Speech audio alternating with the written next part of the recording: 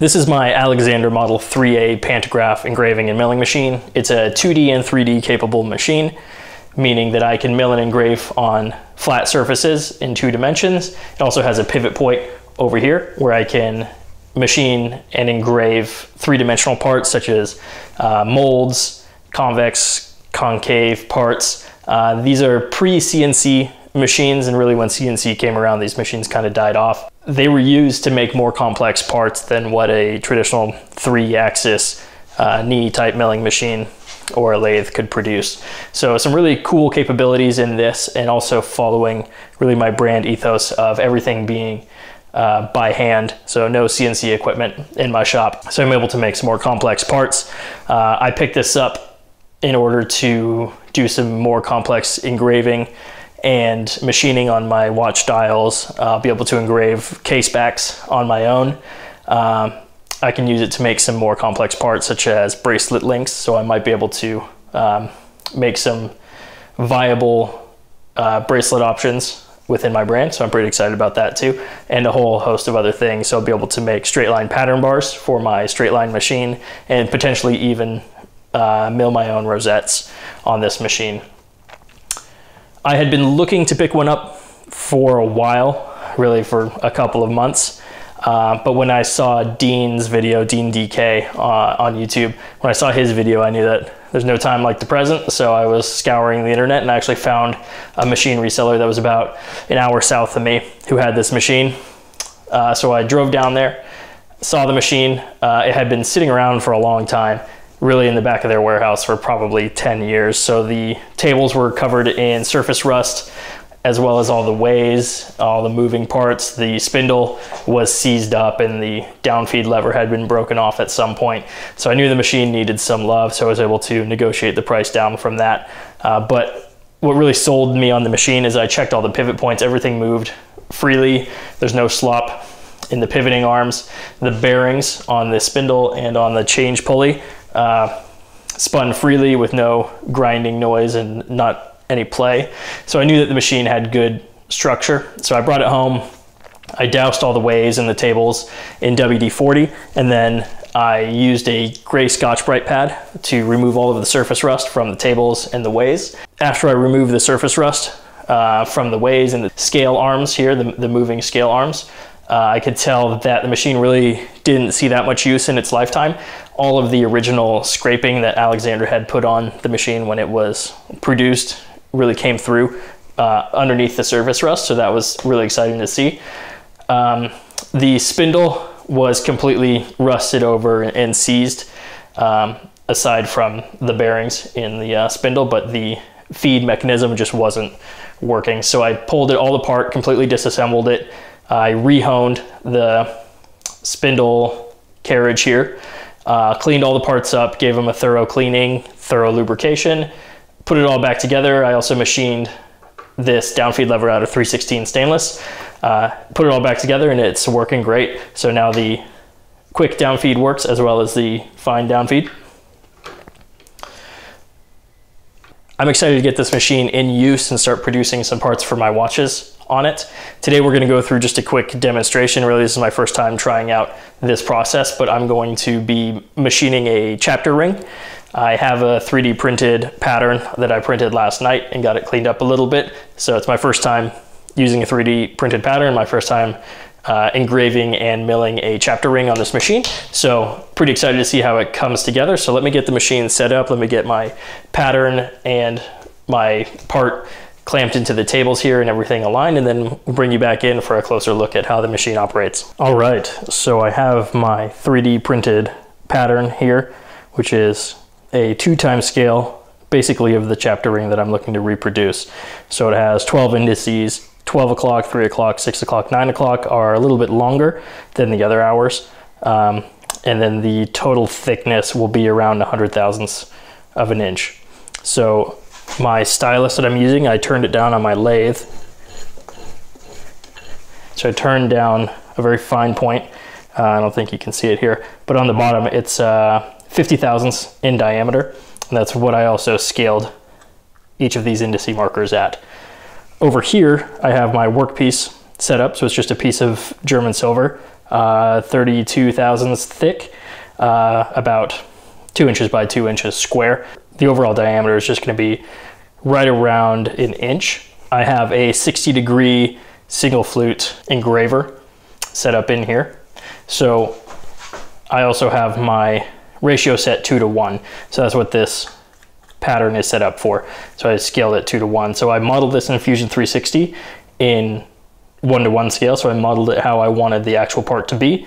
And then Fusion 360 has a great feature where you're able to just scale by ratio. So I just scaled it up by 2, and I was good to go. So I printed it out. So I have my cutter set already. So when I am fully fed down on the quill, the cutter just touches the workpiece. So I want to engrave 10 thousandths of an inch.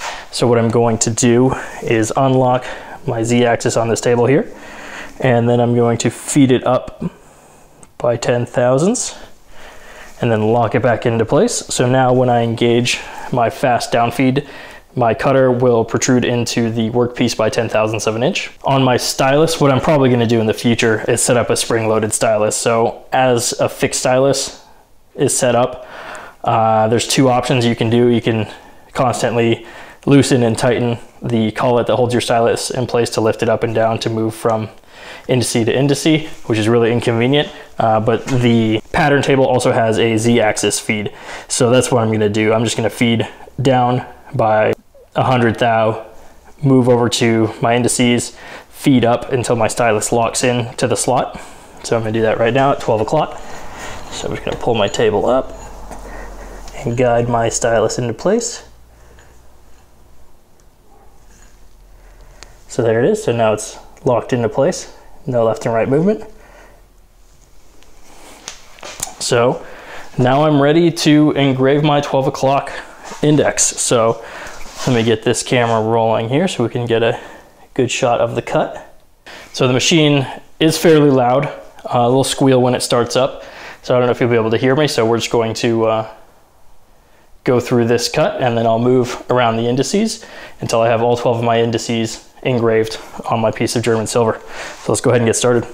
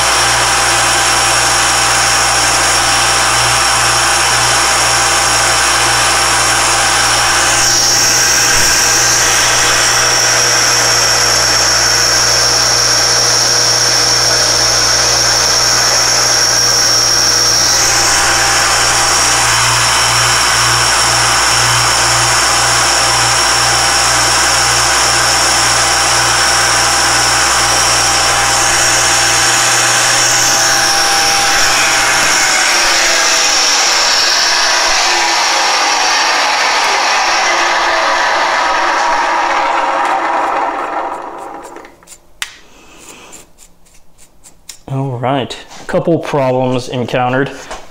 So when I was copying my pattern at 3 o'clock, the 3D mold actually fractured out a little bit, but I was able to just drive my stylus in a little bit deeper to compensate for that, so I think that was okay. I don't know if my cutter depth was set up right, so I could tell some of the portions weren't engraving as deep as others, so I just used my fine down feed to dive in a little bit further and just kind of engraved it by feel. I think this cutter might actually not be sharp enough. Yeah, it looks like it lost its point, so it kind of widened out. So 12 o'clock through 2 o'clock looked pretty good, and then I think my cutter started having some problems.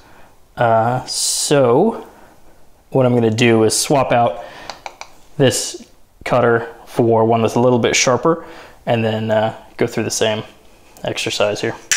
All right, so I got the cutter swapped out with a fresh one that's sharp. I think the issue I ran into is I was just down feeding this cutter in too fast.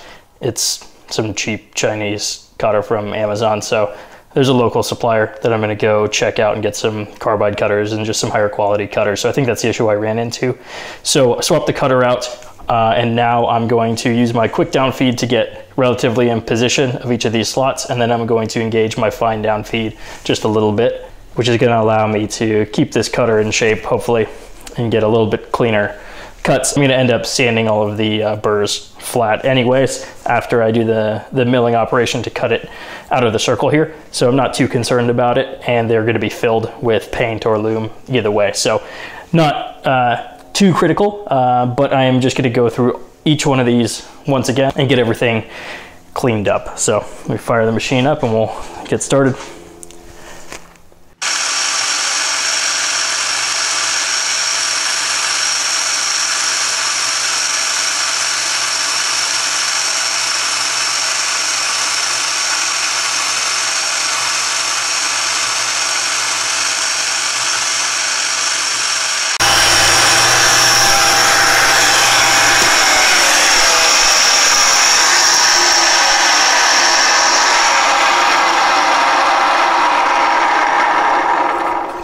There we go, that's looking a lot better. So we can see the engravings are significantly deeper now, but also more consistent, and I can't feel any noticeable burrs sticking up, and the cutter looks like it's still intact. So much better result on that second go around with the modified feed process. Once again, my 3D pattern fractured, so learning a couple lessons here. If I'm going to be using 3D printed patterns, I need to build in bigger wall thickness so that they're not fracturing and splitting out like that. Didn't affect the cut whatsoever, but it may affect the milling operation that comes up next, so we'll see how that goes. All right, so what I'm going to do next, now that I have each of the indices engraved, I'm going to swap out my cutter. I'm going to be using an 1/8 inch carbide end mill, a 4-flute end mill, which cuts this German silver really well. I'm also going to change my stylus out. Because I'm using a 2-to-1 ratio, if I'm using an 1/8 inch cutter, I need to use a cutter that is twice that diameter. So what I did is on my lathe, I just turned a mild steel 1/2 inch bar, turned the tip down to 1/4 inch, which is twice the thickness of an 1/8 inch cutter. So I'm going to swap my stylus in, swap my cutter out, and then come back, and we are going to mill the chapter ring out. So we're going to start on the inside and then mill the outside. So I'm going to bring you back in a second after I get everything swapped out, and we'll take a look and see how this works out. Right, so now I have my 1/4 inch stylus in place, and I have it set inside the pattern here so I can mill out the inner pocket. I also have my 1/8 inch 4-flute carbide end mill in the spindle. So now the next operation is just going to be milling out the inner pocket. So it's my first time attempting this, so we'll see how it goes. Let me fire up the machine. I have the spindle set already to down feed and fine feed 10 thousandths into the material. This is 32 thousandths thick, so I'm just going to take 10 thou passes until I cut through. It's just super glued onto a sacrificial piece of aluminum.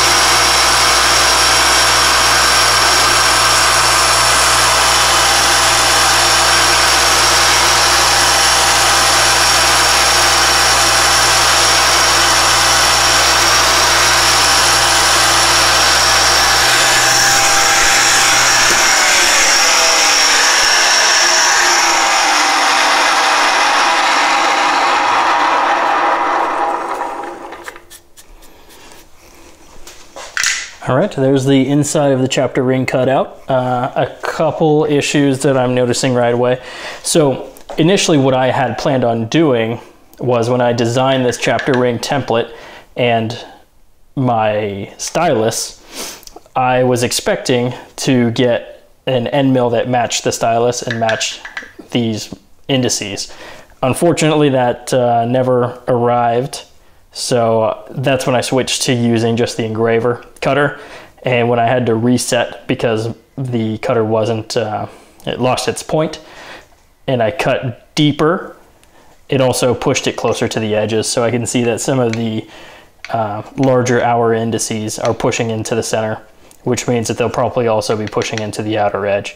So I'll just go ahead and set up and cut the outer edge, and we'll see how it turns out. This isn't actually going to become a piece. So like I said, this is the first time I'm attempting this process. So just kind of working out some kinks and figuring out how I'm going to do it moving forward. So let me just reset my stylus.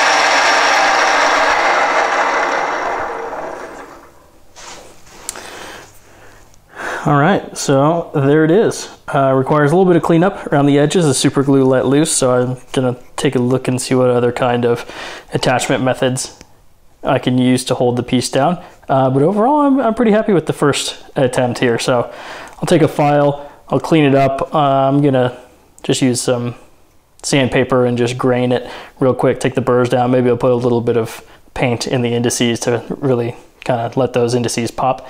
So let me fiddle around with it for a little bit and then bring you back and take a look at it in its final state. So there we have it. So all I did was just file up the edges, the inside and outside circumferences there, and then filled in the indices with some black Sharpie, and then just did a real quick and dirty straight graining on it.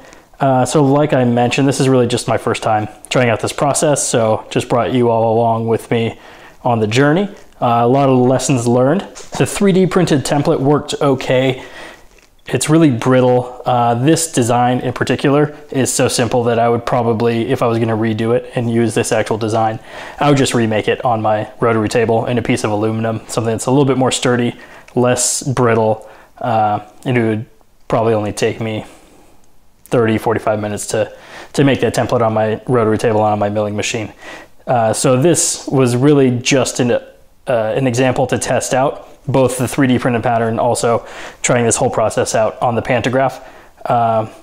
what my actual chapter rings will probably look like is I would like them to be a little bit thinner because I don't want to take away too much of the guilloche dial. And then at 12 o'clock, what I'm probably going to do is have the chapter ring dip down a little bit, which is going to give me two benefits. So I'll be able to engrave my logo, and I've been working on some logo designs, so I'll be able to put my logo at 12 o'clock. Also, it's going to help me index the chapter ring on the dial. So the dial needs to be in a specific orientation for the dial feet to actually attach to the movement. And I need my 12 o'clock to line up at 12 o'clock so that my 3 o'clock is exactly where the crown will be. So I'll have to make two templates, one for actually machining the chapter ring and another one for milling out a pocket in the dial for the chapter ring to sit into. So that's what that index is going to help out with. So overall, I'm pleased with the machine. I'm pleased with how it's working, learning quite a few things, especially with cutter feed, cutter depth, my templating, and some other things. So you can see where the template fractured, that my index got too close to the inside. So I got a little bit too far in, and my depth of cut was a little bit too much. The overall cutting of the chapter ring with that 1/8 inch end mill in the pattern worked out great. So it's a really great circle. When I was filing it out, I could tell that it's really accurate. So for those who are unfamiliar with what a chapter ring is, it basically sits on the dial, gives you your indices. So there it is. Pretty stoked with the results, pretty stoked with how the machine is coming together. Really excited to try some new things out, and I'll be documenting more progress of how the chapter rings are turning out and the dials and my watches overall on Instagram. So if you aren't following me on Instagram, go ahead and follow me. It's at dmtiffany.timepieces. I post a lot of progress up there and keep you guys up to date with the YouTube videos that I'm producing. So really excited for how this is going. I appreciate you guys tuning in. If you have any questions, feel free to drop a comment below, and I'm happy to answer your questions. Appreciate it. Thanks.